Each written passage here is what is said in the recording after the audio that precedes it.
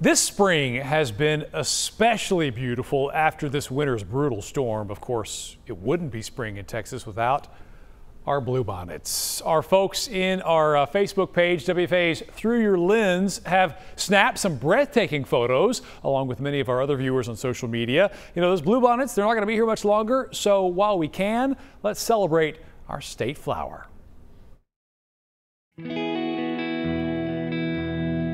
Lupinus texensis, the Texas bluebonnet.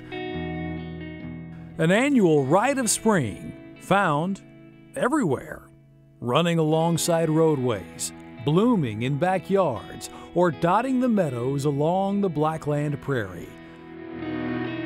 The famed flower is as much a part of the Lone Star landscape as longhorns and sunsets. Whether paired with paintbrushes or flying solo, bluebonnets form the backdrop for countless pictures and family photos, postcards that remind us of a simple breeze and a Texas sky that extends as far as the eye can see. Legendary, mythical even, the rumored law against picking bluebonnets is just a Texan tall tale, but why would anybody want to and rob others of this purple-hued blue beauty?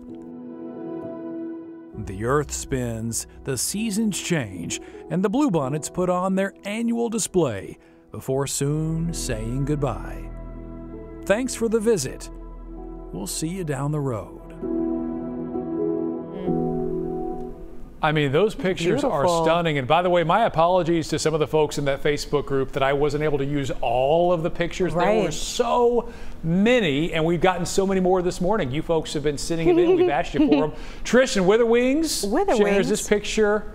Oliver Nature Park. Beautiful. Joanna, I am up. Oh, this was so beautiful, Joanna. Thank you for tweeting us this morning. She said someone saw her dog out there and was like, is that a polar bear? A little girl said to her mom. That's a big dog. Stephanie shared this picture of Tucker in the bluebonnets. A lot of dog pictures, a lot of family pictures, folks heading out there, like this one from Lori. This is Rue. Tatanisha, her daughter Taryn, enjoying the bluebonnets